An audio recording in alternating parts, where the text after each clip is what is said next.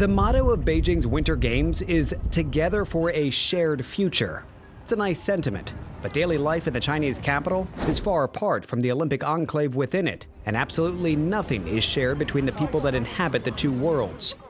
Too great is the risk of Omicron for China as it tries to maintain its zero-COVID policy.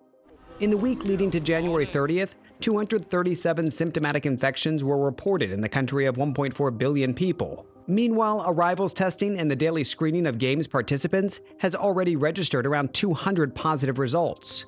The closed-loop system means those Olympic personnel who are visiting from other countries won't be able to freely wander and check out some of the iconic tourist sites like this one, the Forbidden City. For them, it is truly forbidden. Instead, for athletes, organizers, and us journalists inside the closed loop, Beijing has become a series of bubbles. Our hotels, the sporting venues, and places like this media center are as much as the city has to offer. There are even literal walls, security, blocking us from freely moving about. We're COVID tested every day outside the hotel. Technology takes the place of many lost interactions. Here at the media center, a robot serves our food. And there's a robot bartender mixing and serving our drinks. Only a limited number of Beijingers have joined our closed loop to look after and transport all the people connected to the Games. And they too will need to stay separate from family and friends for weeks.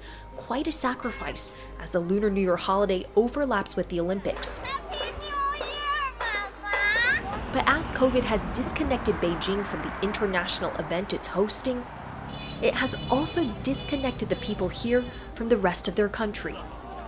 And normally during the Lunar New Year holiday, major cities like Beijing, they're empty.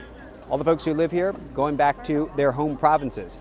But this year, because of the outbreaks happening all over China, they're asking folks to stay put. So you have crowds like this gathering at some of the more popular spots. Crowds that won't get to be there as the medals are contested and won. No sporting tickets are on sale. Instead, the government will issue some to a lucky few. Beijing 2022 is a tale of two cities. The hosts and their guests so close, but so far. For CNN, I'm Selena Wing inside the Olympic closed loop. And I'm David Culver on the outside, Beijing, China.